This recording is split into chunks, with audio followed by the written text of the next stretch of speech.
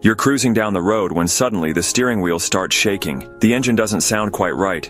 Then that dreaded check engine light flickers on. A lot of folks immediately think it's the spark plugs and rush out to buy replacements. But wait. Before you spend money on parts that might not even be the issue, let's talk about coil packs. They could be the real culprit behind those rough rides. Worn-out spark plugs can definitely lead to misfires, but modern plugs last a lot longer than they used to. That's why they're not the first thing I'd suspect when an engine starts acting up. Plenty of folks swap them out, only to find the same rough, idle, sluggish acceleration and hesitation under load. The real culprit?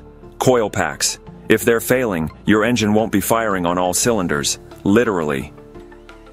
What coil packs actually do? Back in the day, engines relied on a single ignition coil and a distributor cap to fire up the cylinders. But modern cars, they've got coil packs, either one per spark plug or shared between a couple of cylinders. These little workhorses take your car's low voltage power and crank it up into a high voltage burst, strong enough to ignite the air-fuel mix. When coil packs start failing, your engine misfires, sputters, and struggles.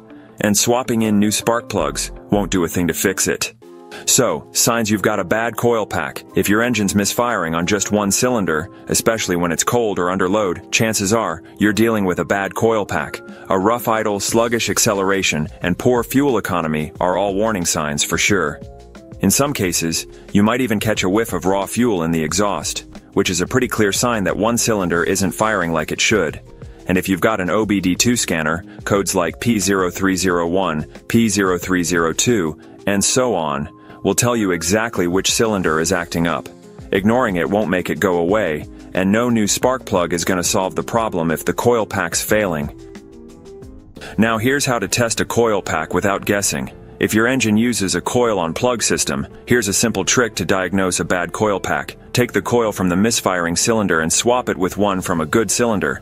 Then just clear the code and see if the misfire follows the coil. If it does, bingo. You found the culprit. No need to waste money on new spark plugs just yet.